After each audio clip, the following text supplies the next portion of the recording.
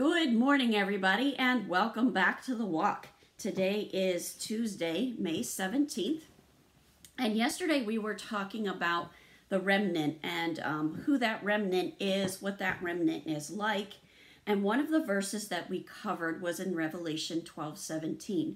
So we're going to backtrack to that verse, and then we're going to expand upon breaking that down. So let's pray.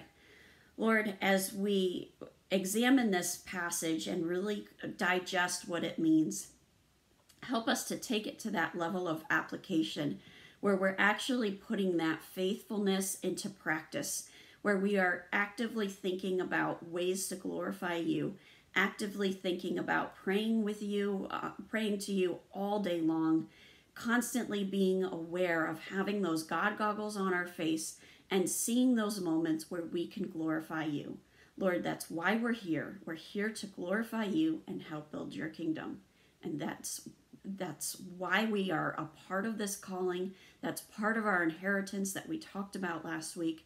Lord, help us to put all of this into practice as we build our relationship with you. We love you, and all we want to do is glorify you. In Jesus' name, amen.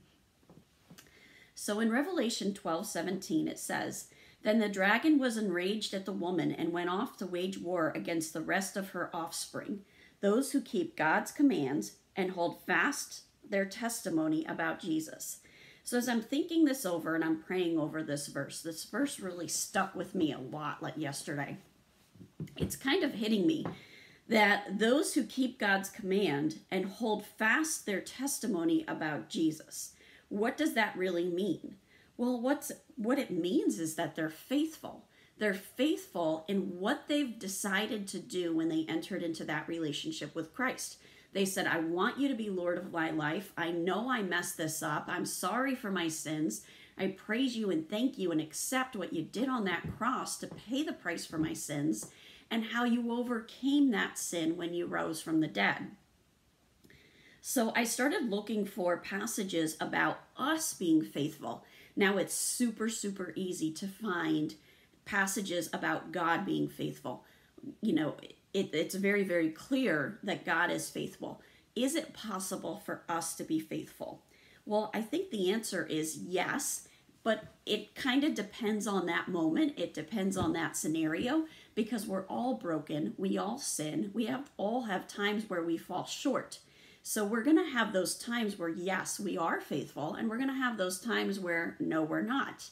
And the whole idea is as your relationship with Christ grows, to be faithful more than what you were 6 months ago, 3 months ago, when you entered into that relationship with Christ, to grow in that faithfulness. So in Luke 19:17, this is where the master has given the servants different amounts to be entrusted with. And one of them did very, very well. And it says, "Well done, my good servant," his master replied. "Because you have been trustworthy in a very small matter, take charge of 10 cities. When we prove to God that we can handle the calling that he's given us, that we are going to be faithful with that calling, he grows it. And that faith and that calling gets bigger and bigger and bigger. And then in John 14:12, starting in verse 12, it says, and this is Jesus talking, "Very truly I tell you, whoever believes in me will do the works I have been doing, and they will do even greater things than these, because I am going to the Father." Jesus came right out and said that we will be able to do the things that Jesus had been doing and do even greater things. And it's going to happen through that power of the Holy Spirit. And I will do whatever you ask in my name, so that the Father may be glorified in the Son. This is all for God's glory. That's the entire purpose of this. You may ask me for anything in my name, and I will do it. Keep in mind that that prayer is in his name. We're praying for God's will. God's will is our priority. It's God's glory. That's that most important thing. And as he continues on, "If you love me, keep my commands." If we really love Jesus, we are going to follow through on the things that Jesus taught. We're not going to just go to church Sunday morning and check it off our list. We did that. we're good. No, we're going to really put into practice what Christ has taught us. And I will ask the Father, and he will give you another advocate to help you to be with you forever, the Spirit of truth. This is talking about the Holy Spirit and what happens when the Holy Spirit comes. The world cannot accept him because it neither sees him nor knows him, but you know him, for he lives with you and will be in you. You walk around with the Holy Spirit inside of you, and you can walk around with that authority, boldness, and confidence of knowing that you are a major part in God's kingdom, that you are his child, that inheritance is shared with Christ, and because of that, we can be empowered in answering our calling.